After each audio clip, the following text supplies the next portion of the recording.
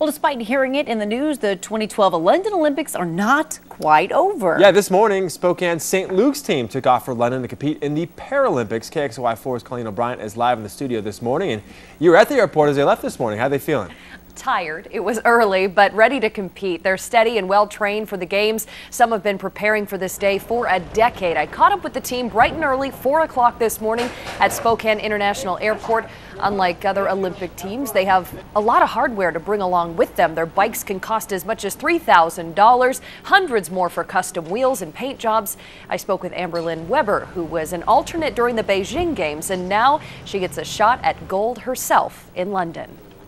It's always something that you dream about, but never something you think is actually achievable. In 2008 at the Beijing trials, I actually realized that I am good enough to compete at the Paralympics, so I just started training harder and harder. Amberlynn is competing in the 100, 400, and 800 meter races. The St. Luke's team will join the rest of the Team USA in London. The games run from August 29th to September 9th. All of the information about the games and how you can watch is at london2012.com/Paralympics. Live in the studio, Colleen O'Brien, KXLY4 HD News.